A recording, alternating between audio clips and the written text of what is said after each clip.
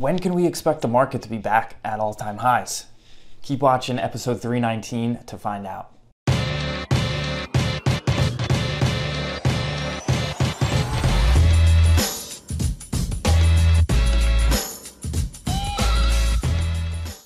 Welcome back to the Mullooly Asset Show. I'm your host, Casey Mullooly, back with you for episode 319. Sorry for that teaser here. I'm not gonna give you my prediction about when the market is gonna hit another all-time high, but I am going to share some helpful information about managing and setting appropriate investing expectations. So Liz Ann Saunders, who's the chief investment strategist at Charles Schwab, recently shared that it has been 230 days since the S&P 500 has made a new all-time high. Seems like a long time. When was the last time we have gone this long without making a new all-time high in the market? I'll wait. Give me your best guesses. No, it is not the great financial crisis of 2008, 2009. It is 2016 when the S&P 500 went roughly 300 days without making a new all-time high.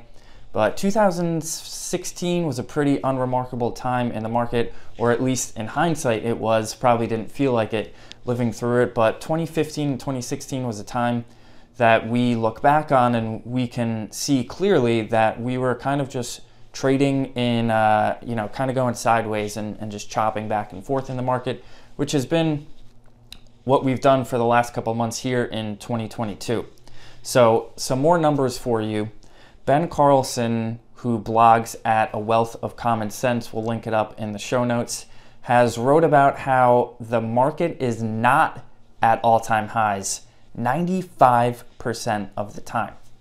So said another way, the market is making a new all-time high on 5% of trading days.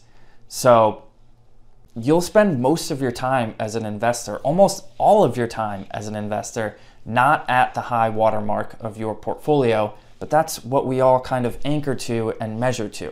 So Ben also wrote about how there were 70 days in 2021, 70, just in 2021, where the market hit a new all-time high, which is clearly a historical outlier. And this year we've kind of seen the opposite of that, so we've just kind of seen it balance itself out.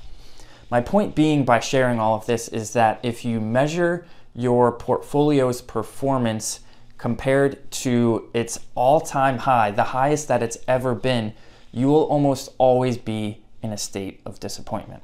It's not realistic to expect that your portfolio is going to hit a new all-time high consecutively without, giving some back here and there. We have to try and set appropriate expectations for investing because expectations drive beliefs about how investing should go or about what the market should do, not what the market is actually doing. And those beliefs can sometimes mistakenly drive us into acting and trying to control it when, in large part, what the market does is largely out of our control. So here's one more from Ben. Dating back to World War II, the market has spent roughly 54% of its time, 10% or more, off its all-time highs. So just to rephrase that, about half of the time the market is in a state of drawdown of 10% or more, which is exactly where we've been for the majority of this year. So we hate going through years like we have in 2022 just as much as you probably have. We know that it is, and we much prefer to be at the high watermarks of our portfolios, and for the market it's much more fun.